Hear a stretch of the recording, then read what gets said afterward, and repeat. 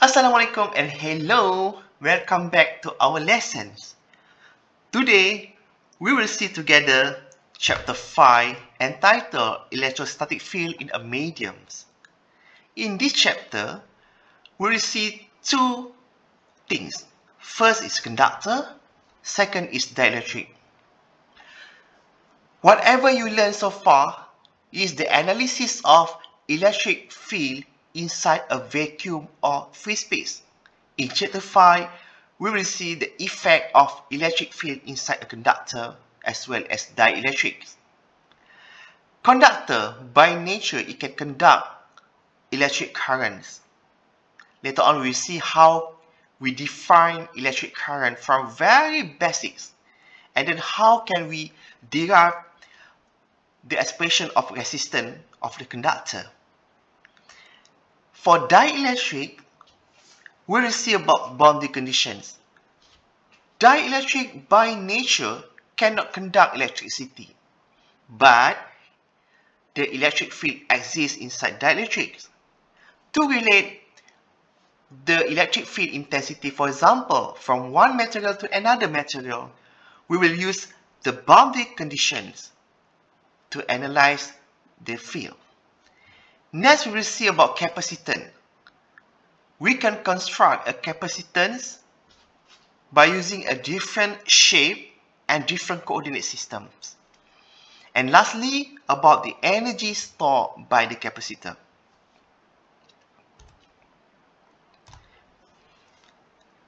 For the conductor, we have current and resistance.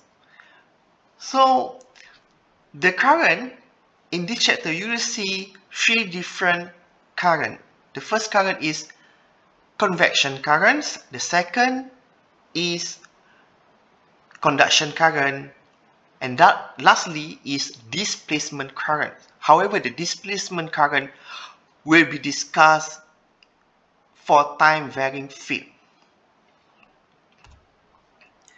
For dielectric, like I mentioned earlier, we will see about boundary condition, capacitance, as well as energy.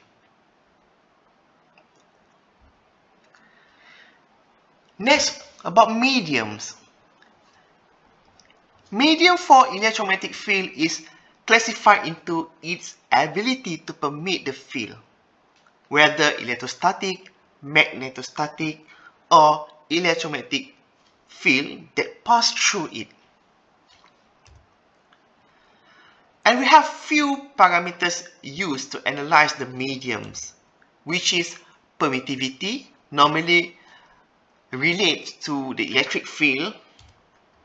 Next, we have permeability, mu, that relates to magnetic field. And conductivity. This is a parameter show the ability of the material to conduct electric currents. High conductivity means the current is easier to flow through the mediums.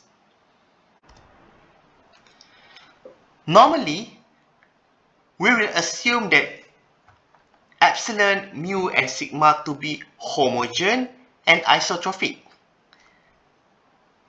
When we assume it is homogeneous and isotropic, so these parameters are constant with dimension and directions. So our analysis will be easier.